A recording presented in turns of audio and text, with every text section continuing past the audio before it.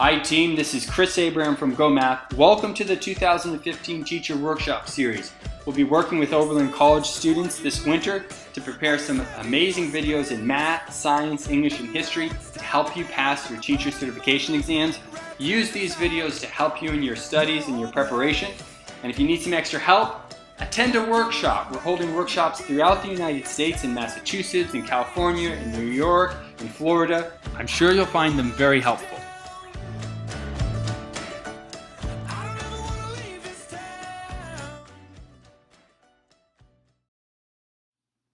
Hi team, this is Chris Abraham from GOHmath. Welcome to the 2015 Teacher Workshop Series. Today's problem is number 61 from the 53 Math MTEL. It's a great intermediate level problem for middle school and high school teachers preparing for your math teacher certification exams. It's going to involve proportions and finding the constant of proportionality between two variables. I'll read this problem over, help organize the information. We'll cut to our Oberlin intern Conti to talk about direct proportionality, and then we'll come back and we'll work through the math to solve the problem. All right, so let's start. Let's read it over, visualize what's going on as I read it. A real estate company is selling building lots of various dimensions in a new development. The price of each lot is directly proportional to its area. If a 200-foot by 200-foot parcel costs $24,000, what is the cost of a 260 by 200-foot lot? Now read this to yourself. Try and organize the information. What do you have for lot 1 and lot 2?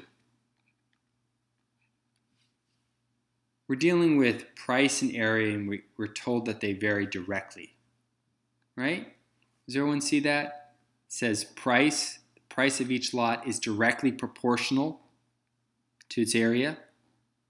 And we've seen that word directly before, and we've had direct relationships where we said y varies directly with x. We're going to have something very similar, but this time it's going to be the price varies directly with the area of each one of those lots. Now, price varies directly with area. This k here is our constant. We call that the constant of proportionality.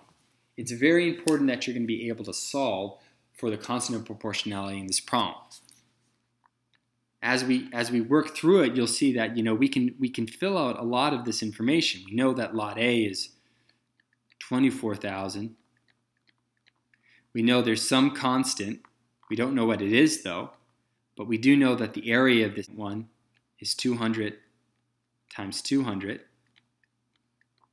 And we know for the second lot, we don't know what the price is. We still don't know what k is, but we have an idea that the dimensions are 260 times 200.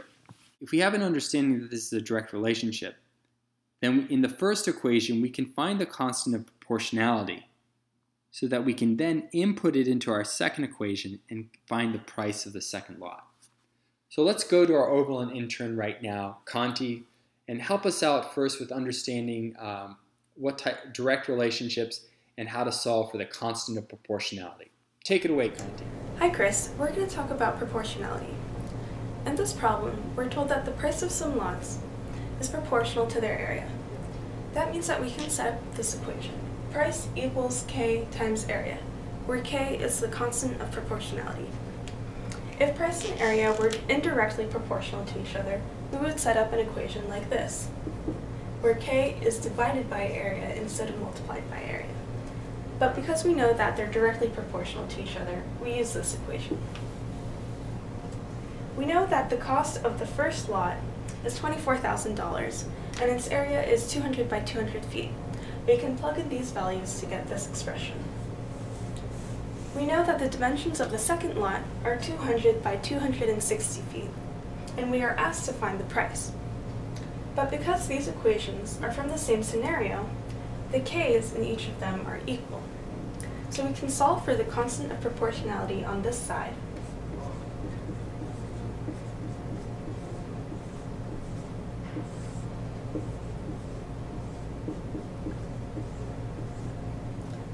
And we can plug it into this equation to find the price of the second lot.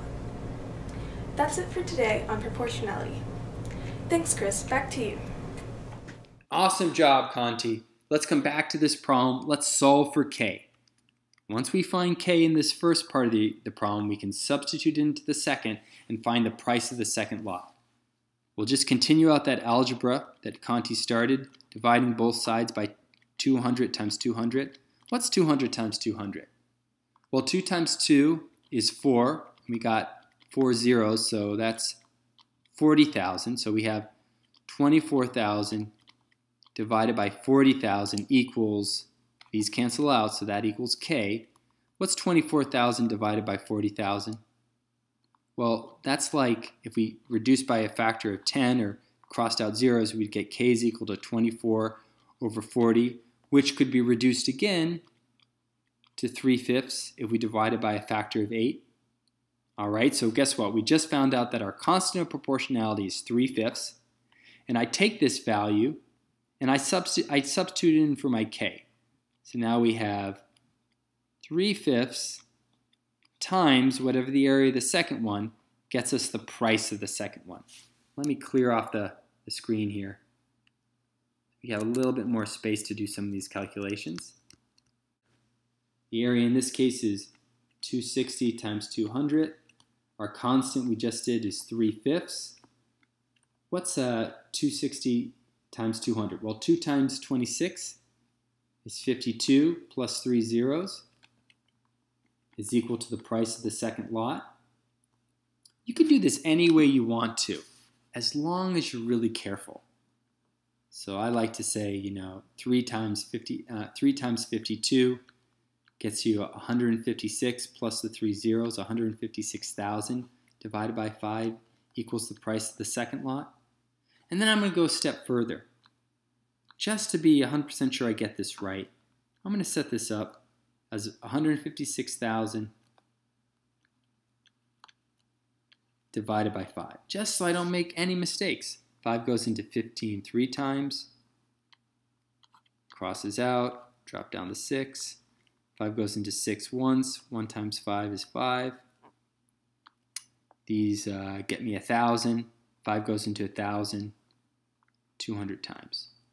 I find out the price of lot 2 is 31,200. And the key to this problem is finding out the constant of proportionality between the area and the price. Once you can find that, it's just nuts and bolts algebra and, multiplying, dividing, and reducing. If you can get to the constant of proportionality and get to the 3/5, it becomes much more manageable. Okay? All right, team. I hope you enjoyed this video. This is Chris Abraham from GOHmath. Thank you, Conti, for your help on this problem, and everyone have a great day. Take care, team. Bye-bye.